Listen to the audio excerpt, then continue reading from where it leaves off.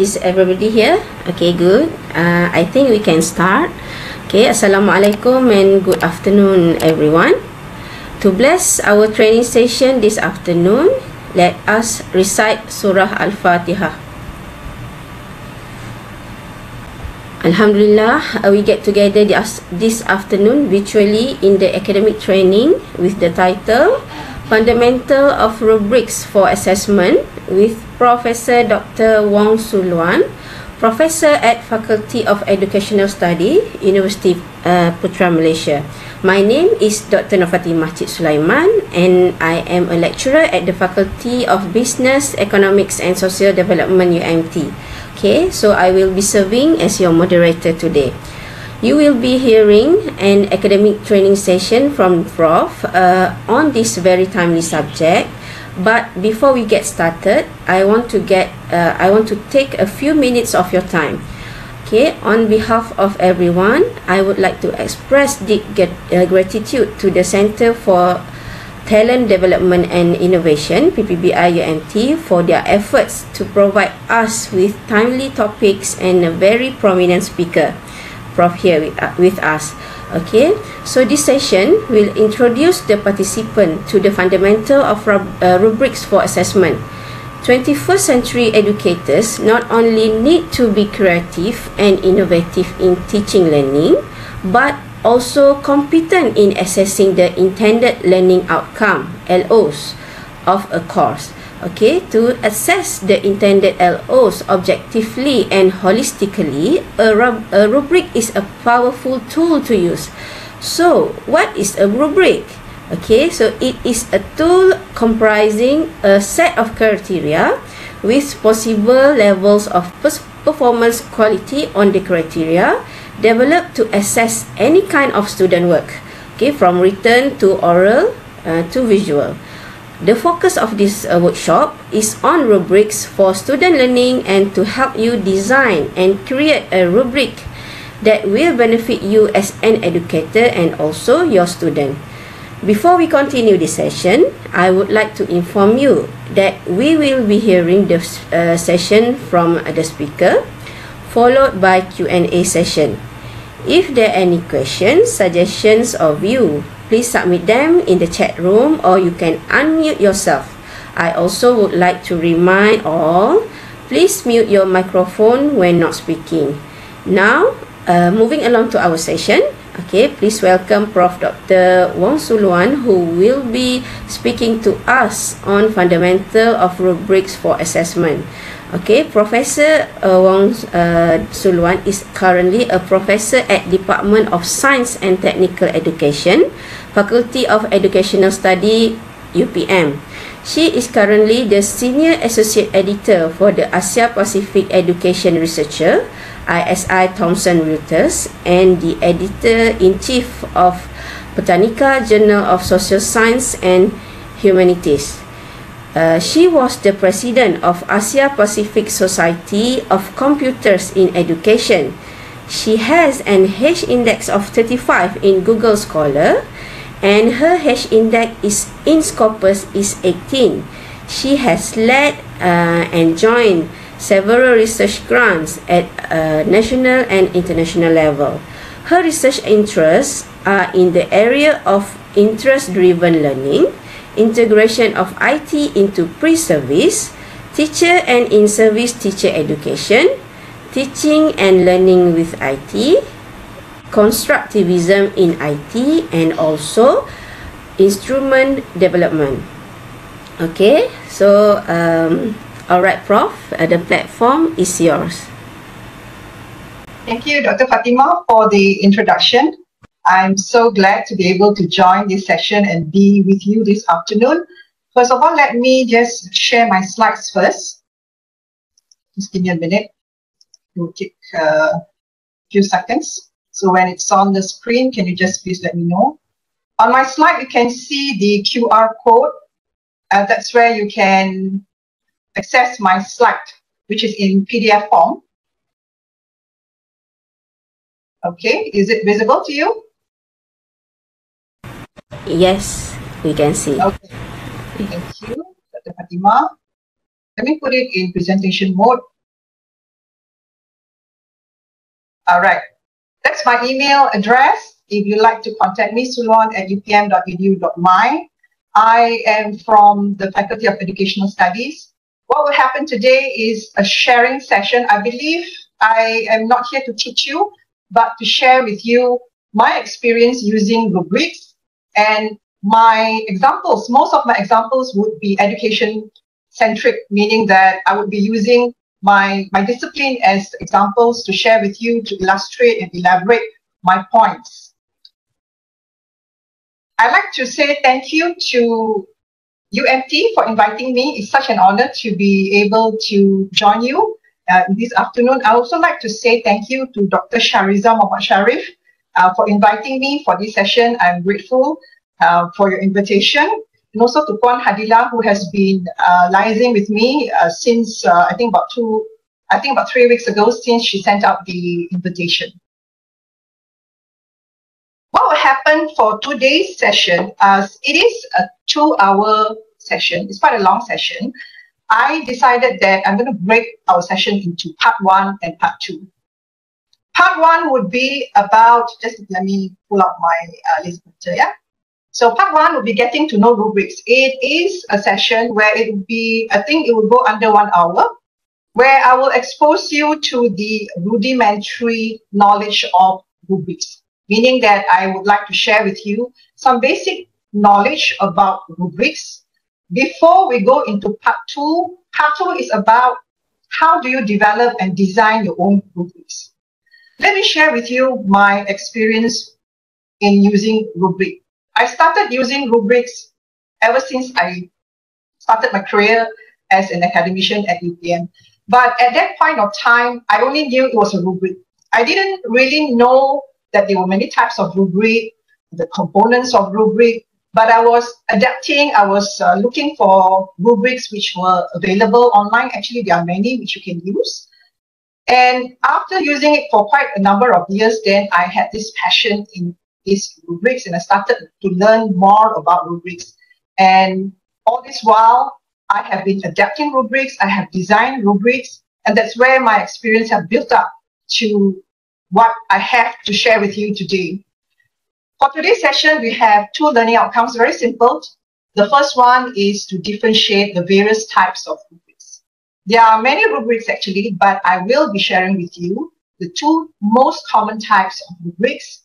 And then the second rubric would be to evaluate the suitability of rubrics for the intended assessment, which means that when we design our learning assessment for our students, it should come with a rubric that's aligned to what our assessment is all about. And that's very important, the alignment part. And I think when we talk about alignment, we always relate that to the OBE, outcome-based education. Everything has to be aligned, where we have this, our instruction, then we have our learning activities, then we have our assessments, and how it goes back, it's aligned to the learning outcome.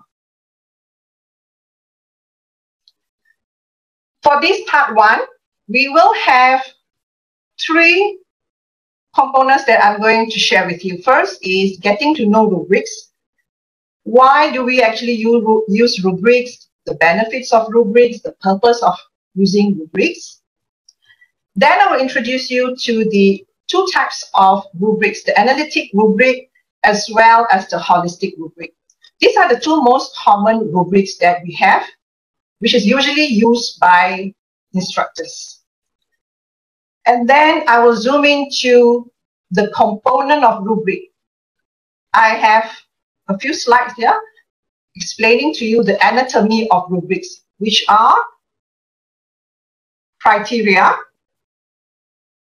performance indicators, and the rating scales. These are the key words of rubrics. And later, I will tell you, I will share with you, explain to you, what do you mean by criteria? What do you mean by performance indicators? Performance indicators, there's another term, you may have come across it.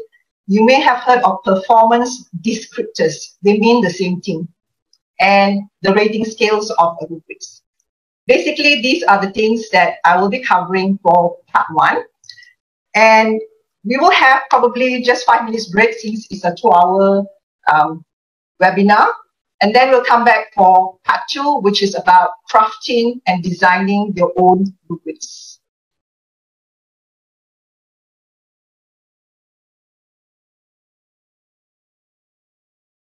So what's the purpose of using rubric?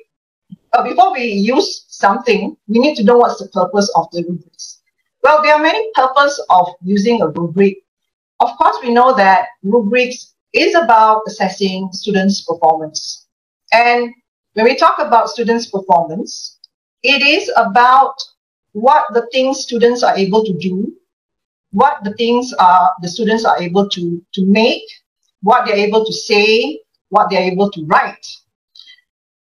It aligns with the learning outcome. This is very important, like I mentioned. Your LO has to align with your learning assessment. When we talk about performance, we have 2 types of performance, which I will talk a little bit later on, which is process and product. That's the whole idea of when you're talking about measuring students' performance. Now, before we go into looking at students' performance, there are a couple of benefits. I'm sure that quite a number of us have been using rubrics, and because that you know that it's beneficial to you, you have been continuing to use rubrics and even design your own rubrics. What I have here are 6 benefits. There are many other benefits, but I just like to focus on these 6. We use rubric not only for ourselves as instructors, but it also benefits our learners. And I believe that you would agree with me that it works for both of the learners as well as the instructors. Let's look at the first benefit. Using the rubric would support the authentic assessment. Now, what do you mean by authentic? Does it mean that it works for authentic but not for non-authentic kind of learning environment? Actually, it comprises both. It works for both kinds of assessment. Let me explain to you. When you say support authentic assessment, it reflects how well your learners are able to apply the knowledge in the real-world context. For example, in my field education, I train teachers, future teachers, which means that my students will go to schools. They will be school teachers in primary schools or secondary schools. In the real world context here would mean that my students will be assessed in schools. For our students, they go out for latihan mengajar or practical training where they are training teachers for 12 weeks. That's what we mean by authentic learning environment. And how do I assess these teachers? I assess them by looking at how they actually handle a class with real students in the classroom and how they actually manage the class in terms of discipline, how they are teaching the content. I'm looking at the pedagogy. That is what we mean by apply knowledge in the real world context. So supporting authentic assessment. Non-authentic would be, they would be in the classroom, you are also assessing the students, you give them assessments which could be completed in the classroom or out of the classroom. That's also supporting assessment. Number 2 would be to communicate expectations. What do you mean by communicate expectations? When we give our students some kind of assignments, right, we usually would explain to our students. It gives learners the idea and what is expected to do. It is especially useful when the rubric are communicated to the learners before they are assessed. I'm sure when you receive your assignment, let's say we assume ourselves as students, and you receive this assignment, right? And you'll be looking through, you'll be asking, what is it that this lecturer wants me to do? What is it that I'm supposed to do? How can I get good grades for this assessment, for this assignment? This is what we mean by communicating expectations. What I have found is that when I give this assignment to my students, it is helpful when I give the rubrics together with my students, together with the assignment at the beginning of the semester. That helps them to understand what is it that I want from them. What is it that they are supposed to be able to achieve or do for this assignment? This is what we mean by communicate expectations. Previously, I did not give my rubrics. The rubrics was actually meant for my marking. But what I noticed is that when I did not share the rubrics with my students, I find that the students ask me a lot of questions. They will come to me, they will wait after the class, they will ask me what is it that I'm expecting from them. So then I realized that probably it'd be good if I can give it to them at the start of the semester together with the assignments that I give. All my assignments are given at the very beginning of week 1 or week 2 of the semester.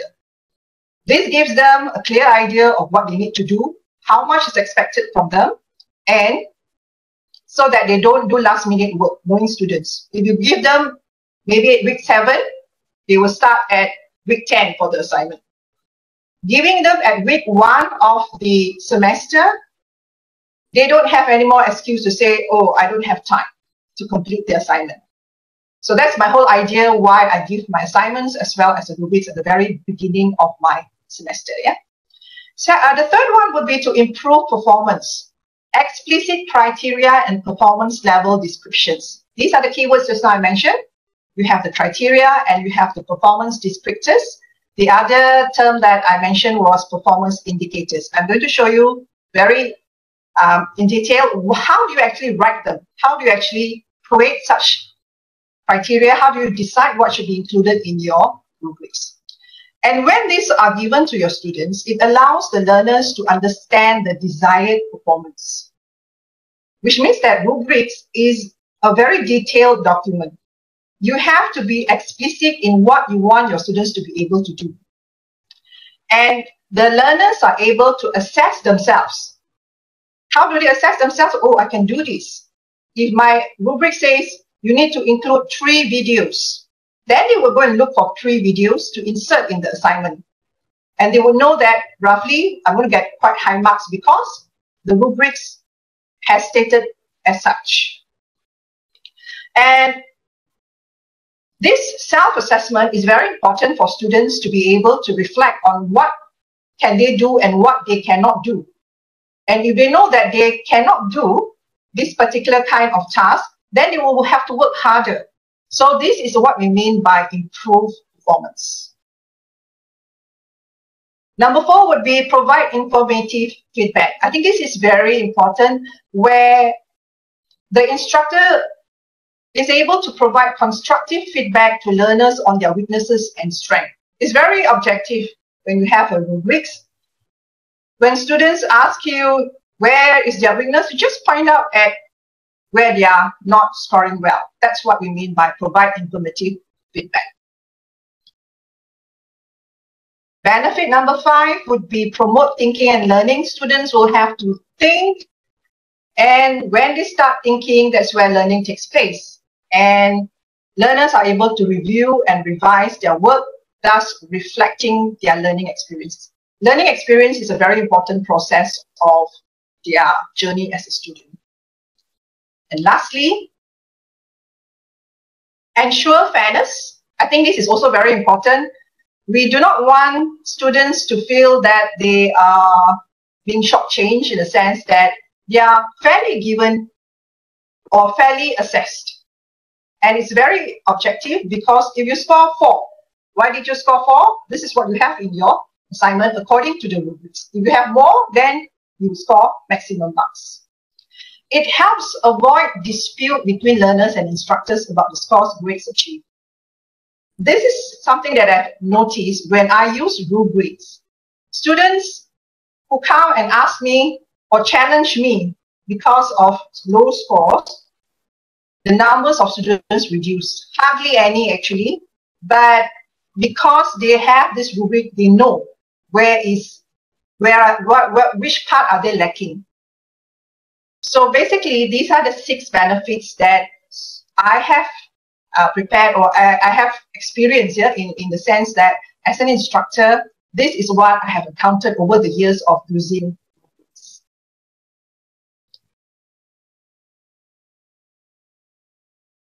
Now, there are two categories of rubrics.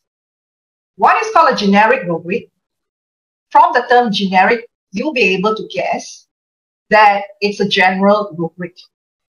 And the other one is a task-specific rubric. You'll be able to guess as well that this is a very specific rubric. I'm going to show you examples of what you mean by generic rubrics and examples of task-specific rubrics. But just for your information, generic rubrics are used when you have several assignments. Let's say, for example, you have 3 assignments and you want to use the same rubric for all 3 assignments. That's what we mean by generic rubrics. But when you have a task-specific rubrics, you have 3 assignments. Each and every of your assignment has a specific rubric aligned to your assignment. This is what we mean by task-specific rubrics. I will share with you also under what circumstances would you be using a generic rubric and under what circumstances would you be using a task-specific rubrics. This is the category, right? So I have explained to you the purpose of using rubrics, the 6 benefits of using rubrics, the 2 categories of rubrics. Next would be, what's a rubric? What's the definition of rubric? I'm quite sure that many of you are familiar with rubrics and you know what is a rubric. You've seen and you've used it. It is a tool, yeah, comprising a set of criteria, the keyword again, with possible levels of performance quality on the criteria. Performance quality refers to the performance indicator or performance descriptor. That's the keyword of the rubric as well. Developed to assess any kind of student work from written to oral to visual by Brookhart 2013. Susan Brookhart, she is the guru of rubrics. I will show you the title of her book at the end of my presentation, and I highly recommend you to read her book. It's very easygoing and it's a very thin book. It's not a thick book, which makes reading very easy. This is the definition of rubrics. It is meant for assessment, and I think by using rubrics, it makes assessment or assessing our students much easier for us, and it guides our students in giving their best for each and every of the assignments. Earlier, I mentioned that when we talk about rubrics, when we talk about assessment, it's about measuring students' performance. I also mentioned that there are 2 types of performance. The first is process, and the second one is product. What do you mean by process? This is taken from Brookhart's book, yeah? The type of performance, when we are looking at it from the perspective of processes, it could mean physical skills, the use of equipment, oral communication, work habits, and for example, the student is able to play a musical instrument. The student is able to do a forward roll. The student is able to prepare a slide for the microscope. But if you say that you're going to measure performance in terms of products, then it will be something very tangible. Bahan mawjud, yeah? Something that you can hold, something that you can see, which is, for example, this is very basic, a wooden bookshelf, a set of welts, handmade aprons, watercolor paintings, assignments.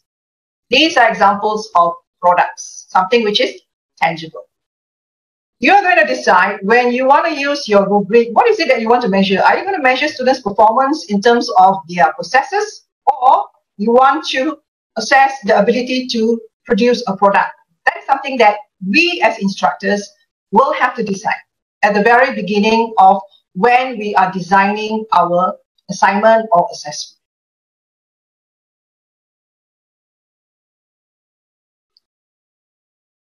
Types of rubrics. Earlier on, I mentioned categories of rubric. We have generic and we have task-specific rubrics. Now I'm introducing to you another term. This is referring to the types of rubrics: analytic rubric and holistic rubric. These are the 2 most common rubrics.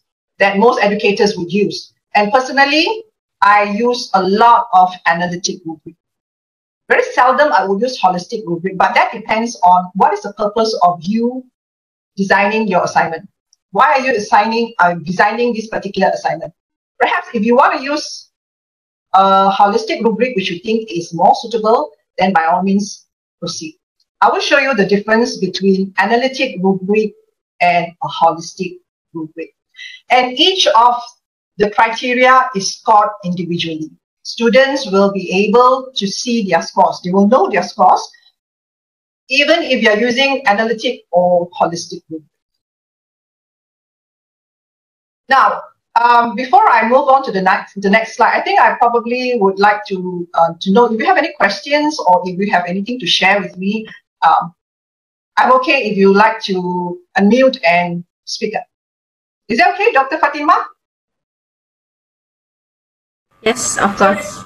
Right, thank you. So we'll just kind of like have a more interactive session so that I'm also hoping to hear from lecturers in UNT. What are your preferences? Because the areas that you all are all trained in are different, I presume, as my discipline is education. So I believe your area probably, let's say, for your program, you have a lot of psychomotor kind of skills that you want to mention. Perhaps, yeah? As compared to education, we don't have that many psychomotor kinds of skills that we want to measure. So it's more of cognitive or affective.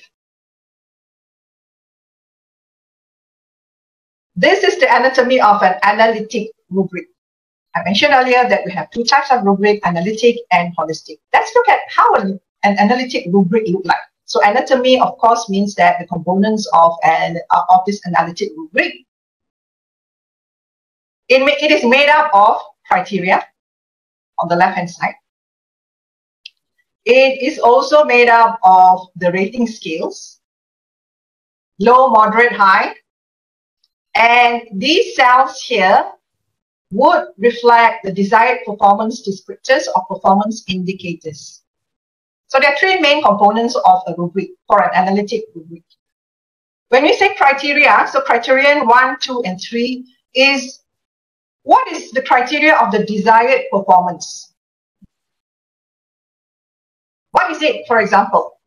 I will show to you, but who is going to decide what is the criteria? Who is going to decide what are the rating scales? And who is going to decide the desired performance? It is us, the instructors, the educators. We are the expert and we are going to design and decide. Criterion 1, what is it that we want from this assignment? The row represents the criteria for the desired performance, while the column represents the evaluation score. So this is what we mean by evaluation score. Yeah?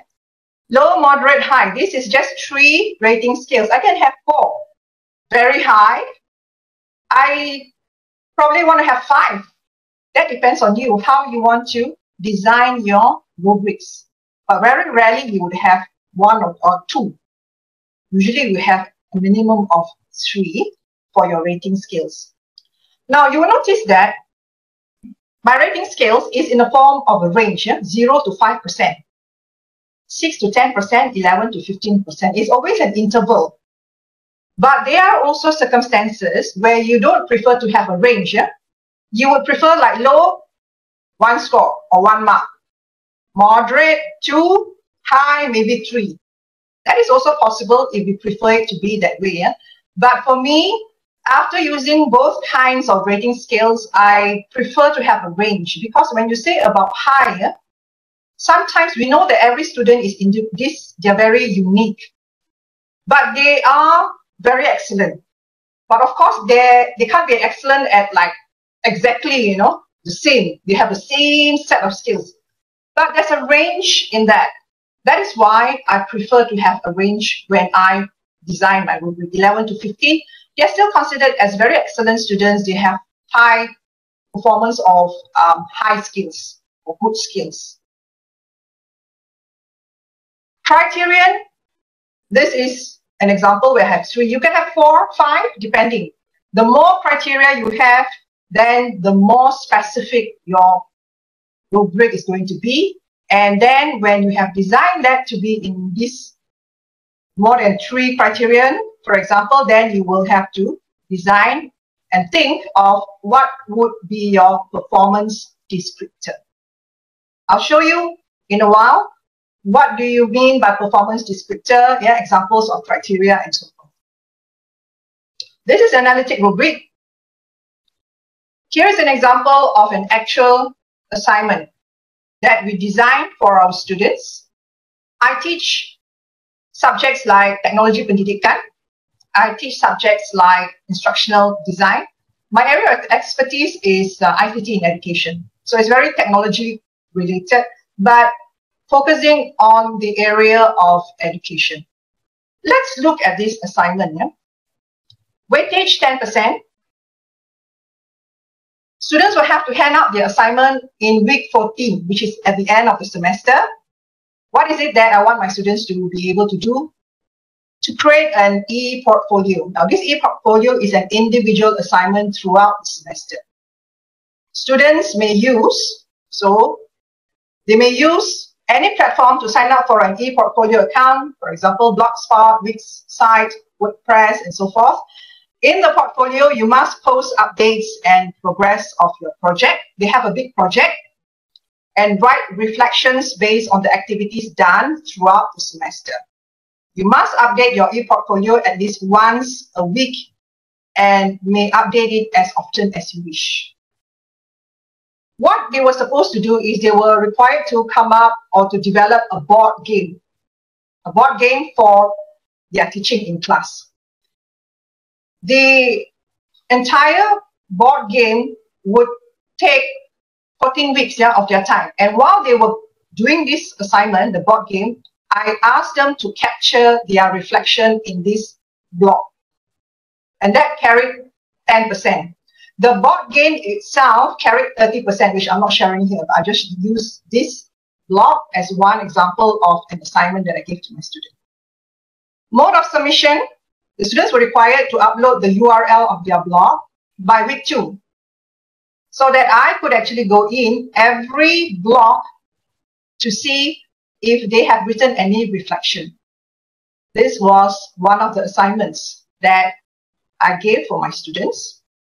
Now, looking at this assignment, I want to share with you the corresponding rubric. This is how the rubric that we designed. We actually adapted this rubric. We didn't create it from scratch, because if you Google, there's loads of rubrics available, and the instructors or the people who created this rubric are willing to share their rubrics with anyone accessing it online. This is an example of what we call a task-specific rubric. Remember, I said there are generic rubric and a task-specific rubric. This is an example. Task-specific means that it is so specific only for this assignment that I asked my student to create a blog.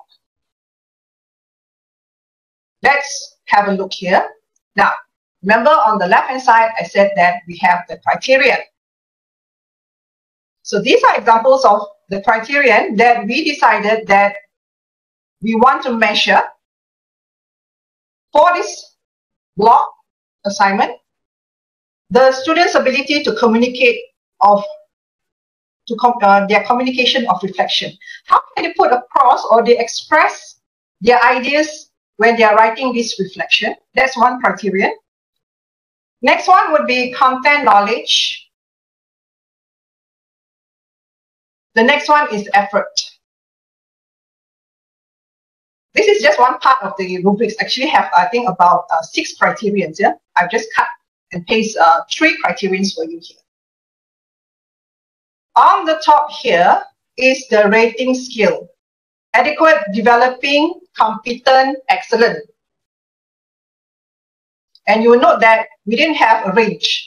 So if you're adequate, you get 1 mark. Developing 2, competent 3, excellent 4. And what you see inside here are the performance indicator or the performance descriptor.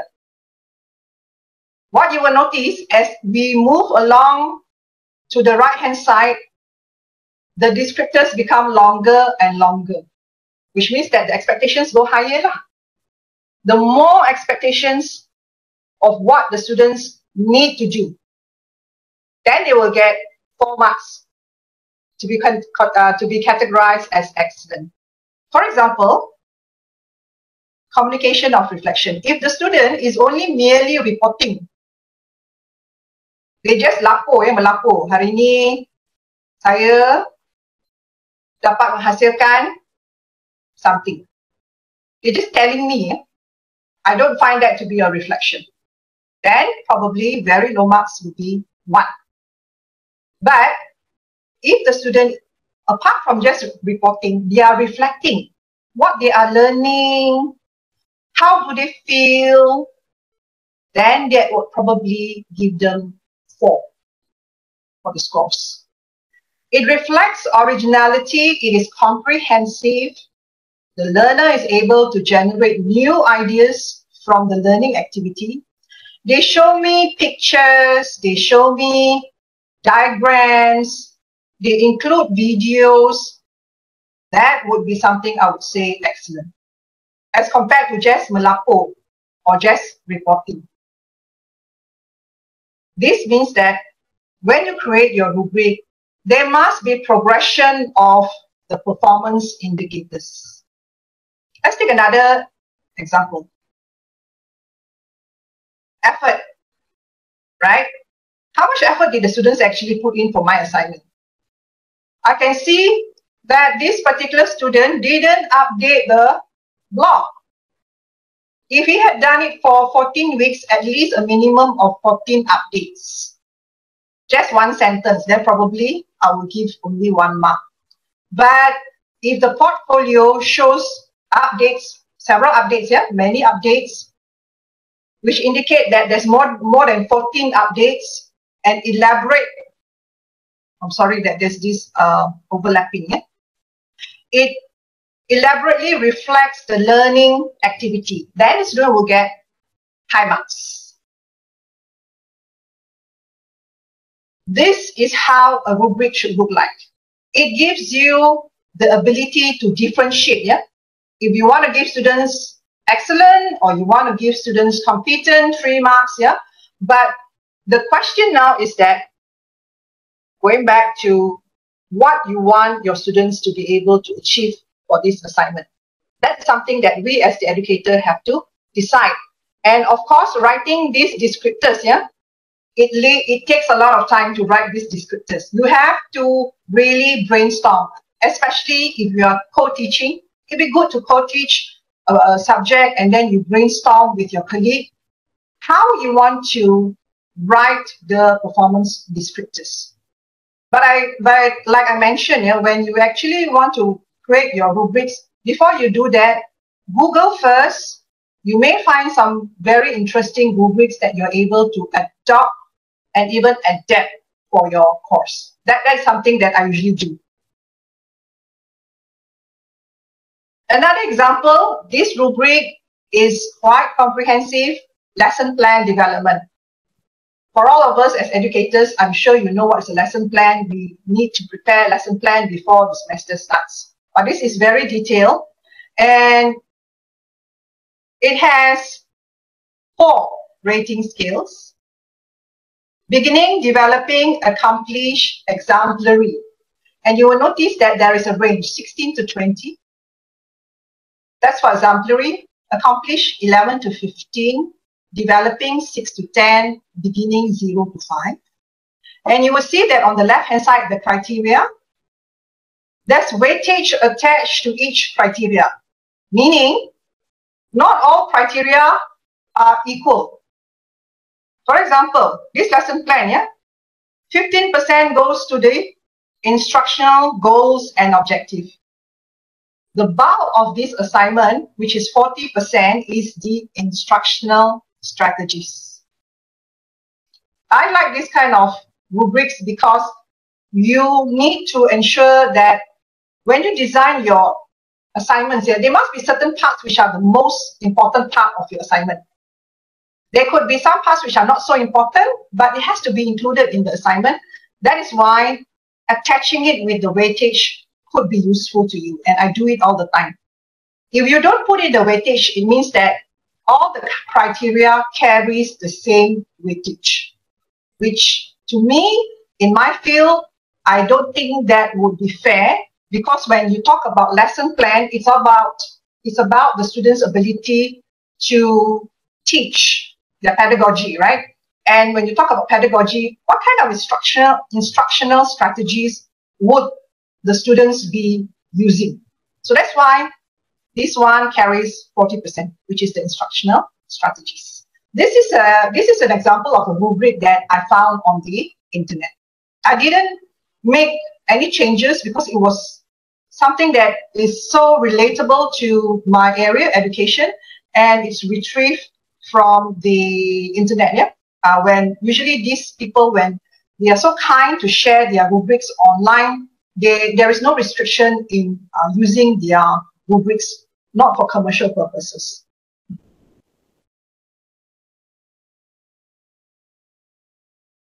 Earlier, I mentioned about analytic rubric. Now let's look at holistic rubric. There are two types of rubrics, just to recall. We have an analytic and holistic. This is how a holistic rubric. It's simple, much simpler than an analytic rubric. You will see that on the left-hand side are the scores. Low, moderate, high. This is the rating scales. And what you have on the right-hand side here would be the performance indicators. It's the combined desired performance descriptors are written here. Meaning it comprises the rating scale, corresponding weights or scores can be assigned in the row, while the combined desired performance descriptors are placed in the column. This is an example of a holistic rubric. I hardly use a holistic rubric, to be honest, yeah, because I don't find it to be specific enough. But there are certain situations where holistic rubric would be appropriate. Now, going back to the assignments that I mentioned earlier about the blocks, yeah. What if I decided, instead of using an analytic rubric, I decided, okay, I'm going to use a holistic rubric. How does it look like? How is it going to look like if I change my analytic rubric to a holistic rubric? It can be done. This is how it would look like. What you notice here, on the left-hand side, adequate, less than 49%. If it's an excellent assignment, scoring above 85%. And you see that all the performance descriptors have been lumped into one cell. Let me give you an example. Yeah? Learner is merely reporting and summarization or summarize of events or learning activities. Learners show limited ability to connect the theories of diffusion of innovation to the learning activities. The portfolio has less than 14 updates. This is how a holistic rubric. Just to recap, if I had actually used the analytic rubric, what did I do actually? How did I transform my analytic rubric into a holistic rubric? What I did was I put all these performance indicators, which are labeled as adequate, I put them together. Same thing as well. If I change this into a holistic rubric, developing, yeah, all these three would be lumped together. All right. So you have my slides. You can probably look at it again, yeah, to see that actually it's just rearranging your analytic rubric into your holistic rubric and vice versa.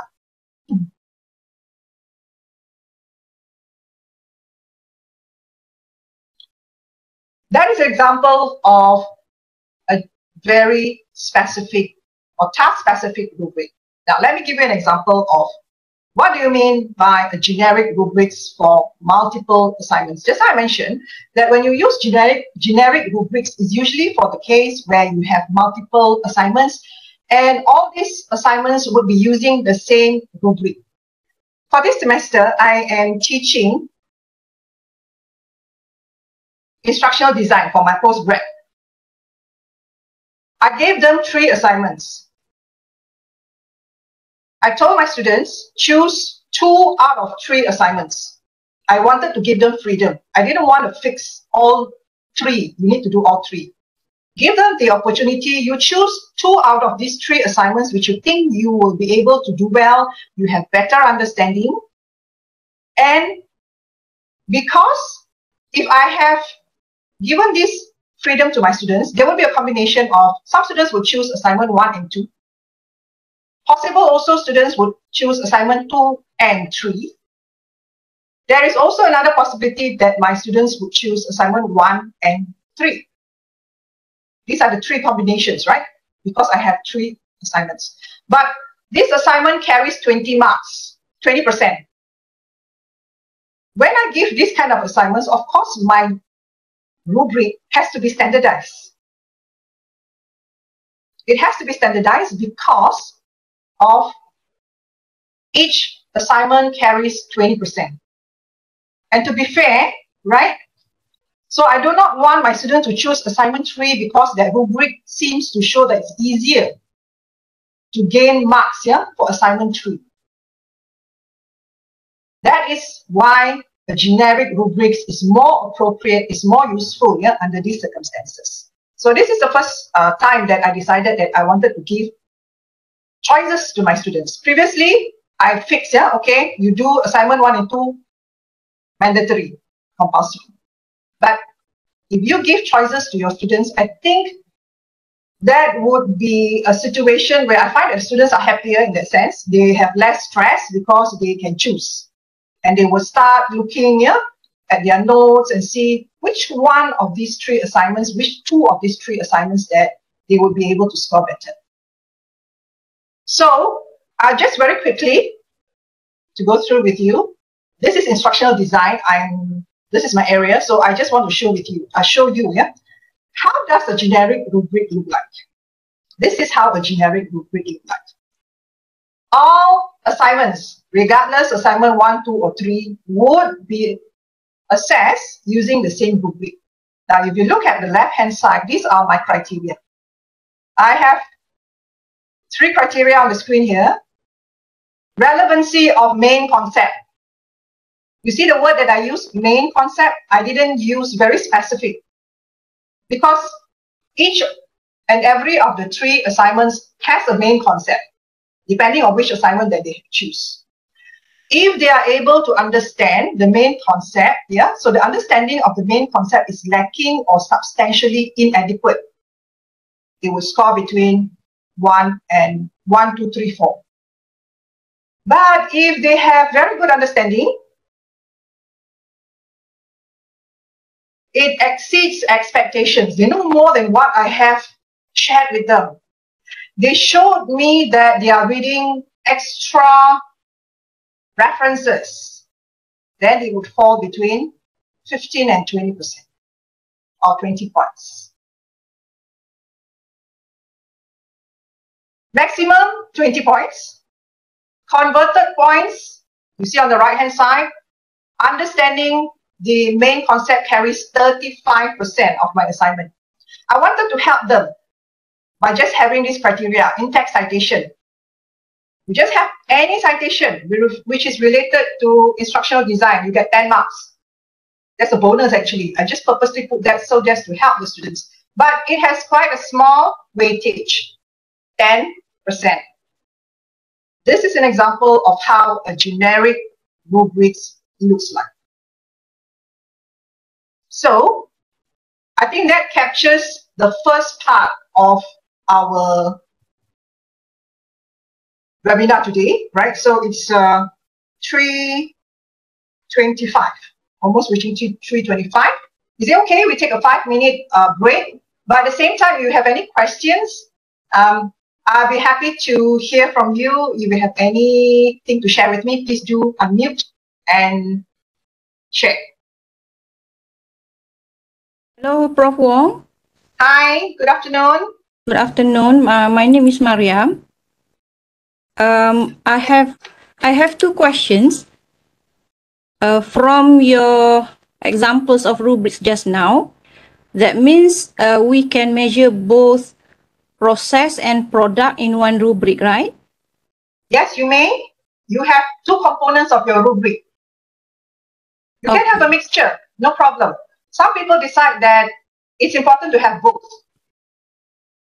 Okay. My second question is, we used to have this weightage for one particular criteria. For example, the criteria number 1, we put some weightage there. We give 15 marks. We have the four scales, but then we times 4. For example, for that one particular criteria, to indicate that students need to give more effort on that particular criteria. Is that okay? That is also acceptable. I think that's really a wonderful idea. You have multiplication of times 3 or times 4. I didn't think of that, but that is really good because it shows that there's more effort needed for that particular criteria. Yeah. Thank you for sharing that. Okay. Thank you, Prof. Welcome. Any more questions or any more sharing? So I'm so grateful that you raised that. Yeah. Instead of putting the weightage, you times 4 there, meaning that for other criteria is 4 marks, but for this particular criteria is 16 marks. Anyone else like to? Okay, Prof. We have one question from Dr. Rosliza. Any hint on when to choose analytic or holistic rubric? All right, that is going to be covered in part 2 of our session. There will be some guiding questions here that I will share with you, which will help you decide, should I be using an analytic rubric or should I be using a holistic rubric? Really good question. Thank you for that. Hello. Prof. Okay, silakan. Hello, is that okay? Tak apa, Dr. Maria? Tak apa ya? Salam sejahtera, Prof. I'm Farida. Hi. I just want to ask you, if let's say if we have a rubric and we also fix with the scale, let's say 1 to 4, and then each of the scale have their own sub-attribute, right? Right. Then is it okay if the penilai choose in between the scale? They say 1 to 2, they choose 1.5 like that. Is that okay? Okay. I have sometimes decided that once this rubric is 1, 2, 3, 4, 5, it doesn't give me a range. Yeah? I have actually graded 1.5. That is also possible. But when you grade 1.5, you as the educator or the instructor needs to know 1.5 means you are actually saying that they are between 1 and 2. That is acceptable, but I would prefer if you have the opportunity to design your own rubric, put a range, then you probably won't have this kind of intention of giving 1.5, 2.5 like that. Thank you, Prof. Welcome. Prof Wong, I have one more question. Just asking for your comment. Yeah. I am actually involved with the Jawatan Kuasa OBE JPT. Right. And when we had our briefing on MQF 2.0 last time, we had this question from the participants. Is the AJK going to come out with a new buku rubric, like buku rubric ICGPA? Yeah. So our answer was no at the moment. We have no intention of coming out with another buku rubric lah. So this indicates that some lecturers or some academicians still did not get this idea or this concept that they are the one who need to identify what they should measure actually. So they rely heavily on the buku panduan rubric and look at the criteria and then say, okay, this is doable, this is measurable for my course. So although buku rubric is a good guide, but then sometimes some of the lecturers rely heavily on that, and forgot that they are the ones who are supposed to decide what they want to measure actually. Your comments on that, Prof. Dr. Mariam, if I were sitting beside you during that Q&A session, I would have given the same answer as you as well. You cannot rely for one specific rubric for your course from someone else because you are the expert. We wouldn't know what is your content, which means that when you create a rubric, it is something that you are going to measure and it depends on your learning outcome. So if we are going to give one rubric, it's going to defeat the whole idea of creating a rubric already. The rubric is developed by the instructor who has knowledge in the discipline that the person is teaching. And it depends on the learning outcome that the instructor has decided for that particular course. What you all can prepare is just a very general guideline, yeah? What is a rubric and all that. But like you said, probably this person who asked this question didn't have enough understanding that rubric is very specific to your own course. And we are responsible for our own rubrics actually, because our assignments changes every semester. For example, before the PKP, right, before we went into pandemic, my assignment was different. I sent my students to school to interview teachers, and suddenly we had this lockdown. I had to change my entire assessment. No more. I can't send my students out anymore. I had to redesign my assessment. So it is very subjective in a sense that who is teaching that course and how you want to assess your students. So it goes back to our instructor. So I think that's a very good point to share, Doctor. Thank you. Thank you, Prof. All right, so it's 3:30. We have a 5 minutes break. So now I'm going to go into the second part of our session today. So for those who join us late, earlier I had shared with you the slides here where you can access my slide. You can just scan this QR code. My slide is in PDF. It's all there. Part 2 is about crafting your rubrics in 5 easy steps. After many years of using rubrics and many rubrics that I have used, adapted by using someone else's rubrics, I kind of like feel that it's so easy to come up with your own rubrics. And I came up with these 5 easy steps to guide you on crafting your own rubrics or designing your own rubrics. Yeah? So in case that you feel that sometimes whatever that's available for rubrics may not be suitable for your course, or you want something which is very tailor-made to your course, yeah, then it's time for you to start thinking on how do you design your own rubrics. This is the ultimate goal of the second part of this webinar, yeah, is to equip you with fundamental knowledge to design and develop your own analytic rubrics. I'm zooming in into analytic rubrics already, right? So just now we had a question, how do you decide whether you're going to use analytic or holistic? That would be answered in step 2, if I'm not mistaken, of my my slides, yeah?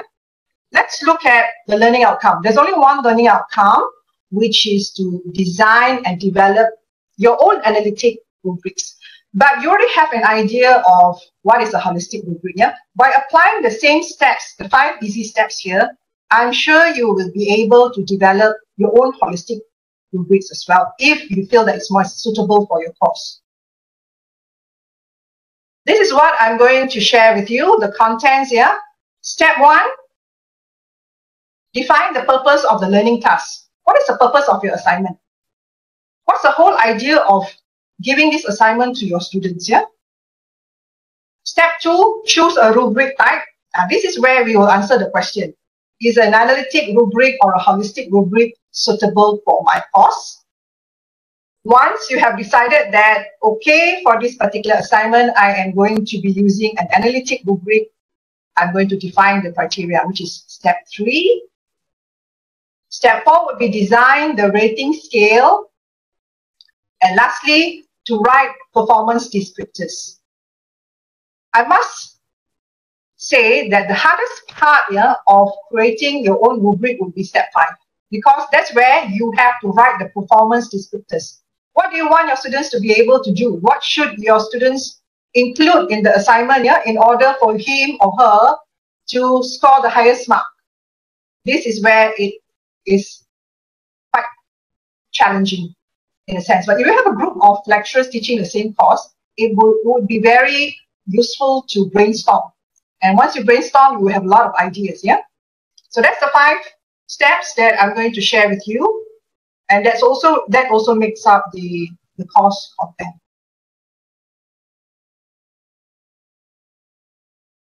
So what are the 5 steps, yeah? I already actually explained to you just now in the previous slide. If you put it in a diagram, this is how it should start. Where you start, you define the purpose of your learning task. First of all, you have to ask yourself, for this course, how many credits, right? What is the learning outcome? How many assignments is needed to answer, or how many assessment is needed to answer or to achieve the number of learning outcome that you have decided or you have planned for? Then you choose your rubric. You define your criteria. All right, so these are keywords again, once again. Criteria, rating scale, and performance descriptors. By the end of this webinar, these 3 key terms here should be familiar to you, and you know what exactly that you need to do when you design our own rubrics. For every of these steps, there are guiding questions that will help you. I'm just sharing a few questions here. You may have more questions than what I have actually, but let's look at the first one. Yeah? Define the purpose of your learning task. What is the purpose of having this activity? Yeah? Is it going to be graded? Will I use the rubric to assign learners grades? For some activities, we don't grade them. Some activities, they have rubrics, but they don't have scores. Possible also, yeah? Which means that they are competent. You categorize them as beginners, but no scores. You just want to let them know after week 2 or week 3, where are they? How much do they know about this course? Will I use the rubric to provide informative feedback to learners? Are you using this rubric for yourself as well as for your learners? Definitely, yeah. When you design your rubric, it has to have some performance descriptors. And these performance descriptors would be useful to your learners. So that's what we mean by informative feedback. Yeah?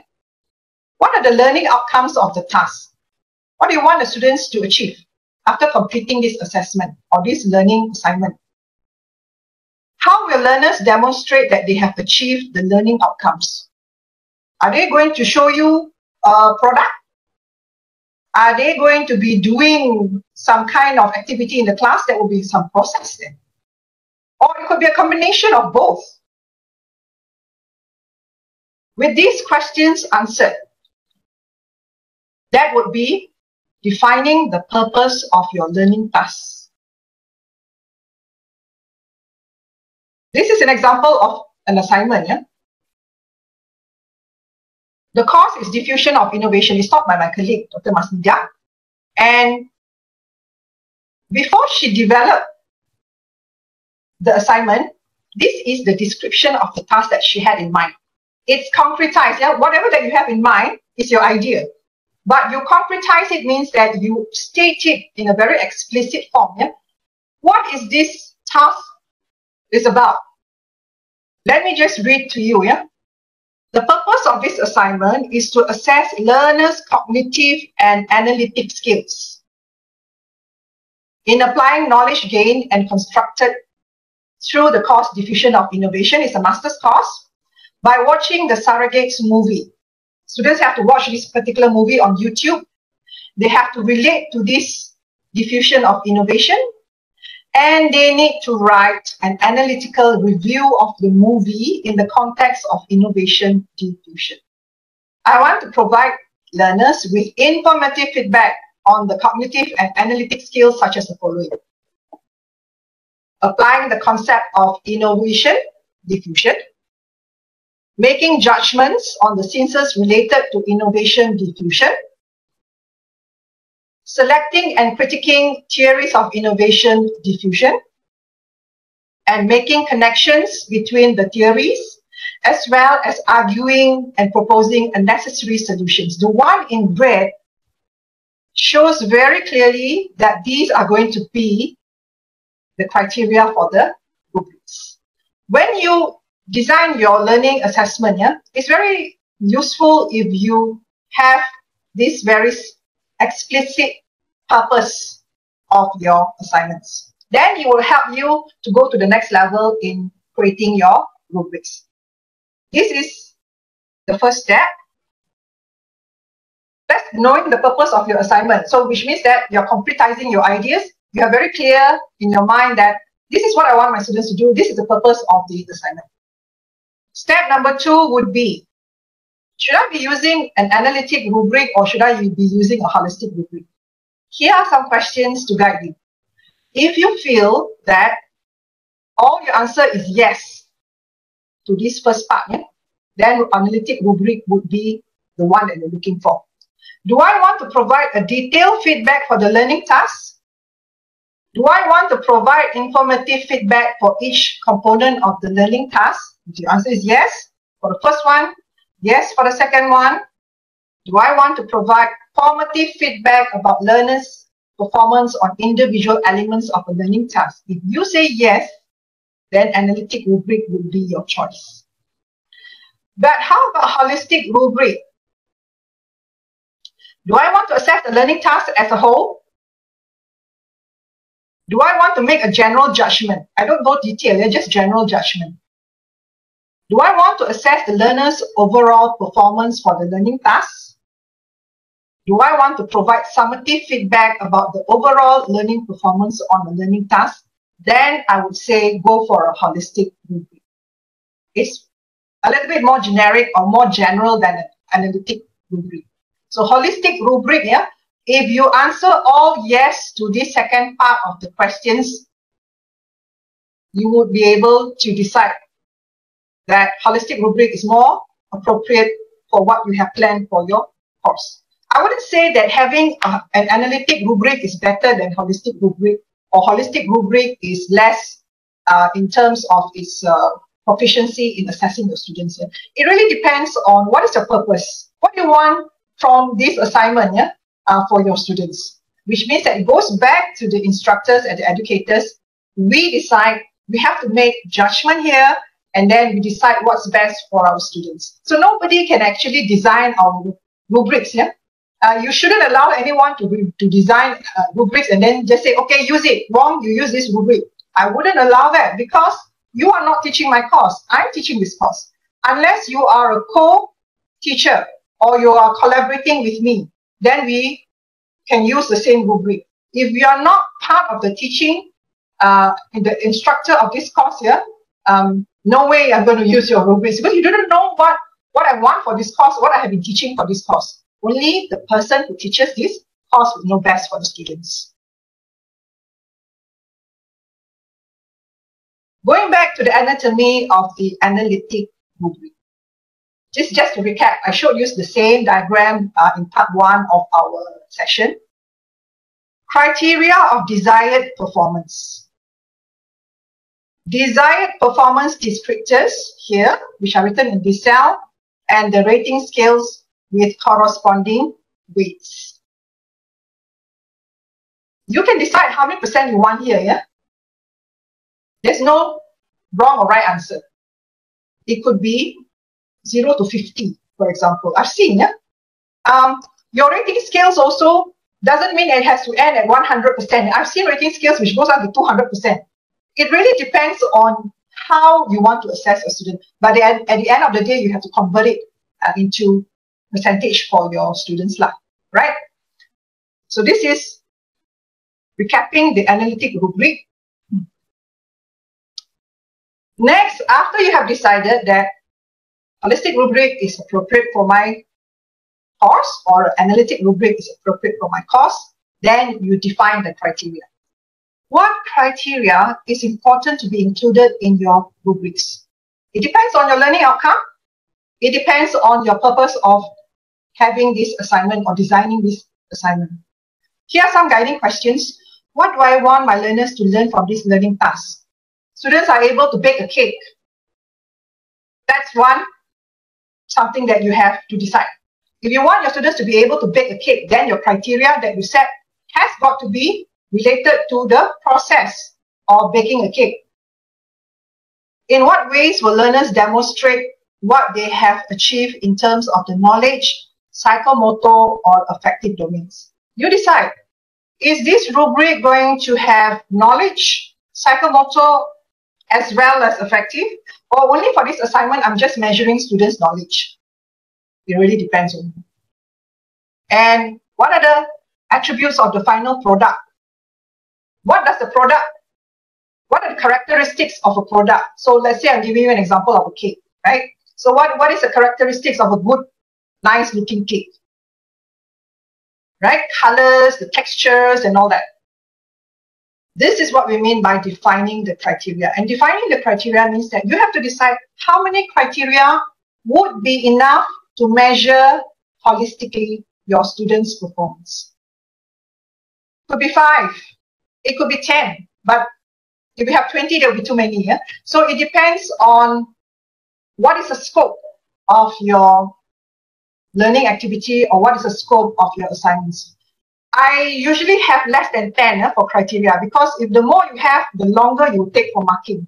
And 5 to 8 would be good. Anything below 5, I think that's a little bit too little for you to assess the assessment, unless you have many assignments. That's step 3. Good criteria have the following characteristics. So what are the characteristics of a good criteria? Number 1, observable and measurable. Something that you can observe, something which is measurable, something which is important and essential, something which is distinct from the other criteria. Criterion 1, criterion 2, they must be different. If it looks the same, it overlaps, then I would say this rubric is not so good. What you write in your performance descriptors should be phrased in precise, unambiguous language. It is only, remember, the rubrics is not only for us, but it is also for our students. Words that we use, the terms that we use here, could be so high level that it is only understandable to us, but when it gives to your students, students will not be able to understand. That defeats the entire purpose of having the rubrics. Remember, rubrics is designed by an expert, which is the instructor, but it is also designed to help your students. It must be written in a very friendly language, something which the students can understand.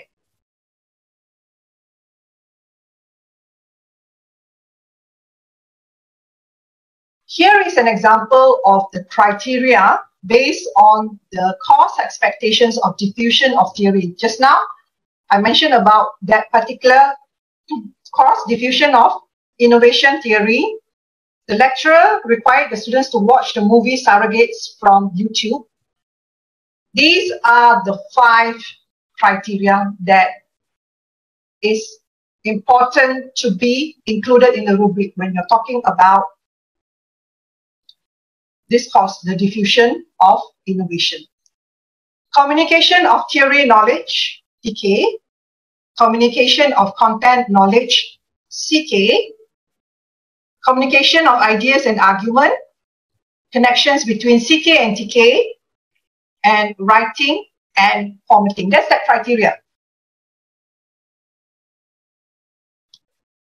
Let's look at how it looks like if we are going to put in a table form. Usually rubrics would have a table. That's the most common characteristics of a rubric is in a table form.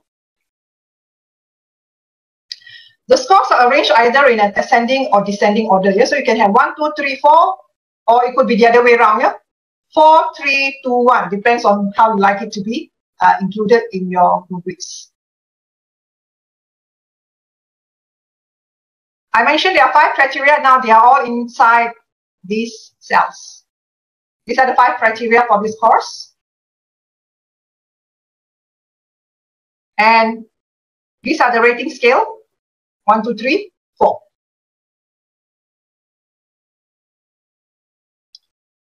A reminder, your scales must be continuous and they must be progression and they need to be equal.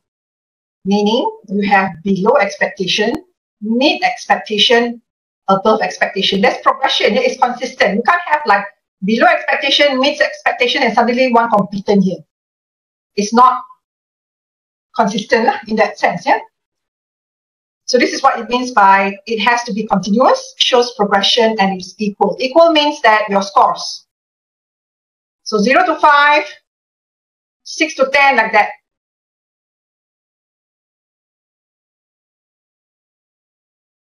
And step 5. So this is the last part of creating your own rubrics. Yeah, you write the performance descriptors for your scale levels. Like I said, this is the hardest part of creating your own rubrics, because you need to think, how do you put it in words here? How do you concretize your ideas of what students should be able to do or are able to achieve through your assessment? Number 1, observable, measurable,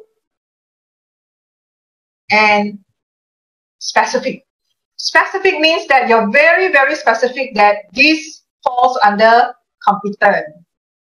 These descriptors falls under less competent. Number 2, parallel language to describe performance. The wordings must be consistent. I mentioned earlier, yeah, the wordings that you use, yeah, has to be consistent. And your performance descriptors vary in degree. Yeah?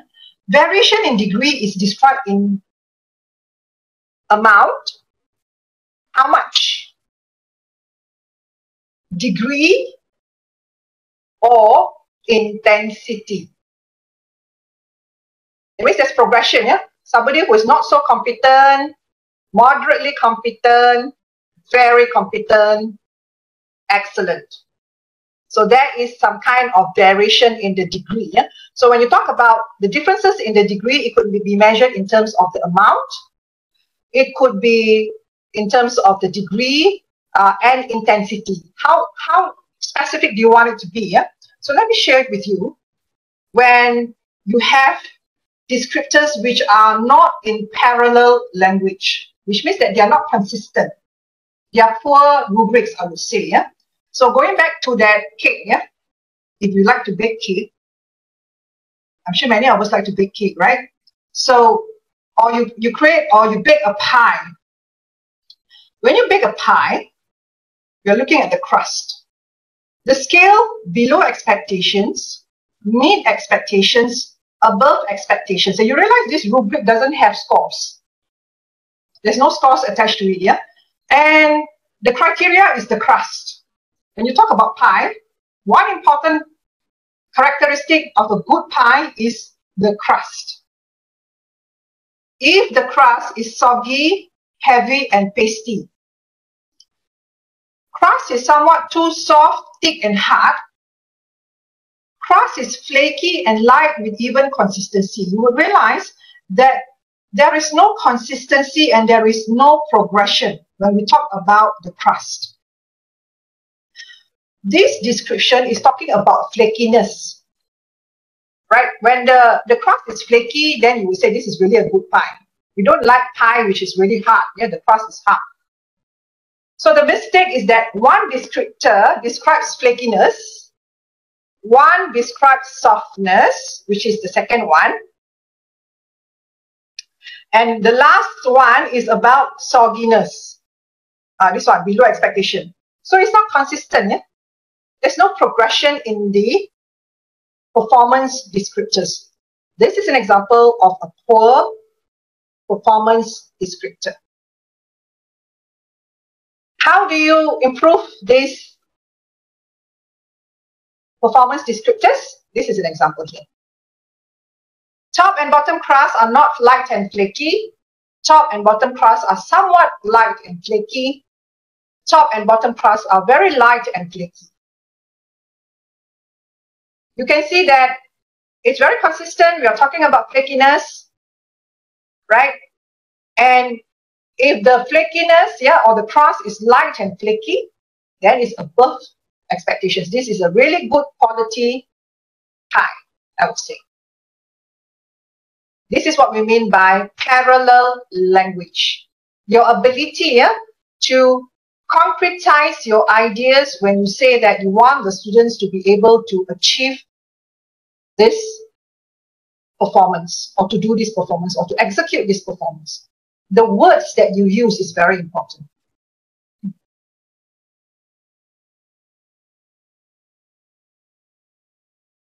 Now, the degree to which the standards are met, yeah? So how much do you want the students to be able to do? So this is what we mean by degree. So there are three ways to indicate a variation in degree, yeah? I think I missed out the word frequency just now, yeah? So it should be amount, frequency, and intensity. Frequency is how many times. Intensity is how intense that you want the students to be able to perform these skills, yeah? Amount, maybe 3 times out of 5 times, or maybe in terms of you're able to come up with something which is like, I'm not sure, depends on what area you're in, yeah, when you're talking about these standards. So, this is the rubric that is related to the one that I showed you about the surrogates, the movie Surrogates, yeah? I want to share with you, I just want to show you, this rubrics, yeah, has one empty cell here. The designer of this rubric, so Dr. Masnida, she decided that for connections between CK and TK, yeah,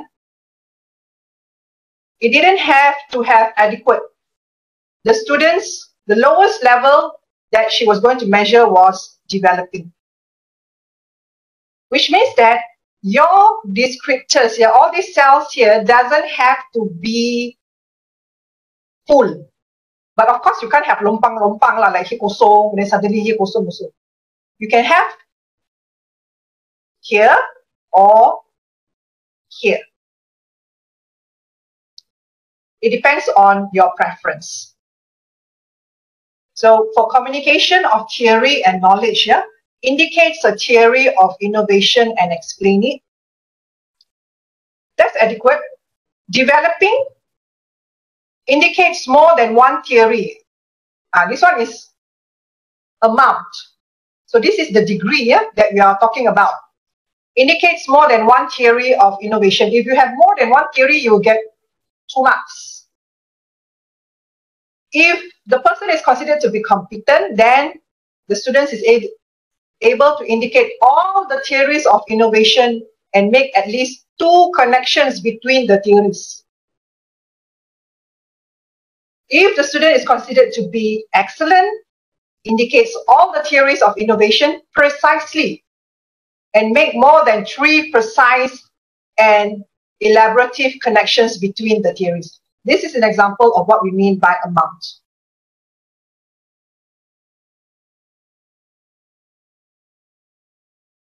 If we look at communication of content knowledge CK, yeah? Name some example situations from the movie that is relevant to the concepts of diffusion and of innovation. So the students are only able to name it, but not able to elaborate, yeah? Then the student will be given 1 mark. But if the student shows excellence here, elicits several example situations from the movie that are relevant to the concepts of diffusion and innovation and connect to real life situations, then that will be 4 marks. What I find that is when I develop my own rubrics here, I think a lot. I think a lot, and it gives me an idea of how do I make it very clearly, yeah? How do I differentiate students who are excellent, competent, developing, and adequate? It's very important that you are able to differentiate students at different categories. so that what you are giving for the scores is fair to the students. In order to be able to write good descriptors means that you need to have deep knowledge of the subject. You must be an expert in that field before you can come up with your rubrics. If you have very poor knowledge in the subject you are teaching, you will find that it's a struggle to come up with your own rubrics. But sometimes also you may be new. You're a new lecturer. It will be the first time teaching this syllabus. It's okay to find that you need help. You need to adopt someone else's rubrics and so forth. But I truly believe after you have been teaching this course for like 4 to 5 years, the experience counts and you would know that how to come up with your rubrics. Another thing that I discovered is that getting feedback from my students is very important about my rubrics. I ask students if they think or how they feel about the rubric. Some say that, Prof, perhaps in future you can include some more criteria. That would be a good way to improve your rubric. This means that your rubric is a work in progress. It's always evolving. And one thing that I discovered, before the pandemic, we used to have face-to-face class with our students. The rubric that I prepared, well, I thought that it was comprehensive enough.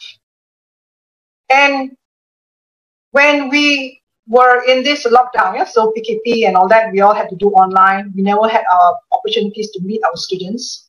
Students also find it like it's not easy to talk to us. Even though we give our handphone numbers, you find that students probably they're too shy to contact us on the mobile phone, email and all that. We decided that during this PKP, so the last 2 years, the whole team sat down together. So for my course, the undergraduate course, Technology Pendidikan, it's a compulsory course for undergraduate. It is taught by 4 lecturers. So we have many groups. We sat down together and we said that the rubrics has to be more comprehensive. Why? It would be useful to the students because students have very little engagement with us already. By having a more comprehensive rubric would be helpful to the students because of the situation. It's not easy to talk to us face to face. In class, they can just come up to us and ask us, or when we are in campus, they just come, knock on your door and ask you. But during these 2 years, because of these barriers that we had, the students also had these barriers, we decided that our rubric had to be more comprehensive. What I'm saying is that you need to look at the context, under what circumstances the learning environment is. The more comprehensive your rubric is if there is lesser contact with you. But the problem is there were questions also asked when I shared this idea to the participants here. They felt that if we have a very specific rubrics here, the students would not be able to think out of the box. They follow exactly what we want from the rubrics, which means that you are killing creativity. That is a good point also, in the sense that students say, okay, I'm going to get 4 marks. This is what exactly I'm going to do. So there's pros and cons of using rubrics. I wouldn't say rubrics is, is the best in the world or what, but we weigh the pros and cons. But to me, there is more benefit here than the cons in terms of students using the rubric. Okay, so we come to the end of our session. This is the book that I told you about. It is by Susan Brookhart. How to Create and Use Rubrics, a very simple book, easy reading, a very thin book as well. I believe that you will like reading this book if you're really into rubrics. So I'm very passionate about rubrics, and that's how I got involved with KPT. We came up with a book on alternative assessment. So Dr. Shariza, the Pengarah, was one of the authors. That's how I got to know him, and we all academicians from various universities, and we came up with this alternative assessment book. So please refer to Dr. Shariza about this alternative assessment. When we talk about assessment, of course, there's rubrics coming in. Now, there's another very interesting question that I received from a participant when I did this rubric webinar last year.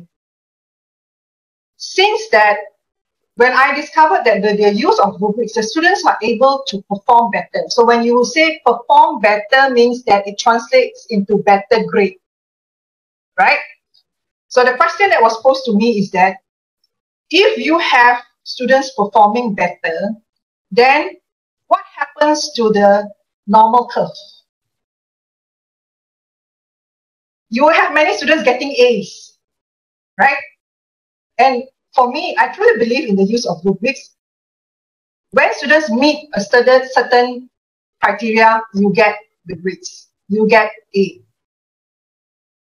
Once you have so many students scoring A's, that would affect your normal curve. So is that going to be a problem? Now, my answer is that when you think about OBE, outcome-based education, if students are able to achieve this outcome, they're going to get an A. So why are we penalizing them? And why should we actually manipulate the normal graph, the bell curve? I'm not sure about UMT. Maybe you can share with me. So in UPM, we do not look at the normal curve, the bell curve. My course, which is educational technology, is 2 plus 1 course. 2 hours of lecture, 3 hours of lab work. 70% of the course is based on assignments, 30% final exam. So the 30% final exam is written exam. Sometimes you have MCQ, essays, and so forth. But the 70% of that assignment is student coming out with AR, FPEPS, assignment kind of learning activities, because they're teachers, they're going to be their future teachers. We teach them how to use AR. How do you create learning activities with AR inserted or embedded into your learning activities? We teach them about gamification. And we find that almost 40% of our students here would get very good grades for that 70%. So by the time they go into the final exam, they probably would get A. In UPM, if your course, 50% scores more than A, you just justify. They are not going to ask you to turun markah, posto markah, or go and campur markah or whatever. No, we don't do that. So I understand certain universities have their own policies. If you are in a situation where you have to abide by the rule, a bell curve, using rubric will not cause your the scores to be skewed. It is not so bad. There is also still the bell curve. This is based on my experience now. So I think with that, I'm done with today's session. These are the references here. You have my slides. Like I said, the recommended reading material will be Book Hub. I think this one is no more available, O'Reilly. Actually, it's an online tutorial for faculty. So recently I went back to check on these references. I can't find that website anymore.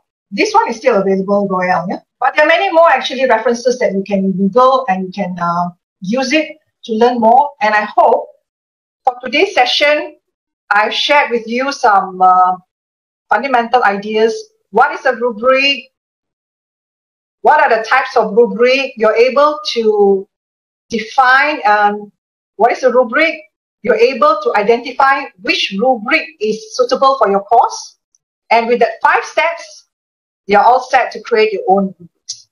So basically, I think that's all I'm saying. I'm going to hand back to Dr. Fatimah, our moderator. So let's hear from our moderator. Back to you, Doctor.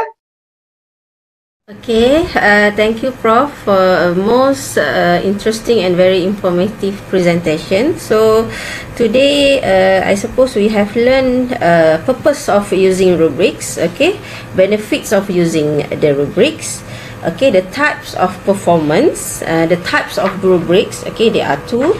Okay, and then lastly, for the last session, how to design and develop analytic rubrics. Okay, so now I open for the Q&A session. Is there any question from the floor? Yes, Prof. Hi. Yes, very interesting actually, Prof. I mean, like, all this time we just use the existing rubrics which are already available. I mean, like prepared by the previous lectures who have taught the courses before. But then I was thinking only, how do we map the? I mean, how can we create the rubrics which can map with the PLO and CLO that we already designed before, Prof. I mean, like, we want to we create we design assignment or quiz for the students, and then how do we map assessment with the PLO and CLO which already defined before? Okay, thank you so much, Prof. All right, thank you very much. I think the PLO is the program. Yeah, so program is very huge. The program learning outcome is very huge. It of course it aligns with your learning outcome for the course. Yeah, so program learning outcome would have another rubrics. What is it that you want the students to achieve after 5 years? That's your program learning outcome, and you need to look at what you have determined for your group of students, the cohort of the students, according to this program. But when you talk about the learning outcome, that one is of course related to the course content. And like you mentioned, yeah, you inherited the rubrics from the previous instructor. So if you have inherited this previous rubrics, is it going to be the same assignment? Are you going to be using the same assignment from the previous instructor? But I believe that when you handle your class, yeah, you probably would want to have your own assignments that you like to design, because the way you teach, certain contents would be more emphasized as compared to the other lecturers and so forth. So I would actually encourage you to look back at your contents, your assignments. If the previous assignment was good, then maybe you want to continue. If the previous rubric was good, you want to continue. But looking at the context of how we are now, as we come back from this pandemic, yeah, we are now looking at hybrid learning, right? Would this rubric be suitable, yeah, when it was used pre-pandemic in a face-to-face situation? Like I mentioned just now, if you have less contact with the students, probably your rubric needs to be a little bit more detailed. So in a sense that coming up with your own rubrics is always the best, but it takes a lot of time. But once you have developed your own rubrics, you will find that marking is very easy, very fast, yeah, because it's just looking at the rubrics and then scoring them accordingly. So going back to your question, how do you align it? First of all, look at your program outcome. Program outcome will have a different set of rubrics compared to the one that you have for your learning outcome. And the learning outcome that you, the rubrics that you inherited from the previous instructor, is it still usable? Is it still appropriate? If yes, go ahead and use it. But if no, maybe you want to change your assignments. I think for us, when you teach the same subject every year, for me, I've been teaching the same subjects every year. Yeah? My assignments are changed every 2 semesters, because I noticed that if I have the same assignments, yeah, the students will recycle the previous. Yes, exactly, bro. Assignments, you know. Then it's better to change it. Just change a little bit, and then maybe after the first semester, second assignment, another assignment. Third semester, you could use the first assignment from the semester 1. So that's how you change the assignments, but not to reuse it the same all the while. That'd be bad, because students tend to do that. They will get from the seniors and submit the same thing as well. Okay, maybe we should invite Prof to have a workshop in creating rubrics based on the courses that we teach. I think so. Thank you so much, Prof. Thank you.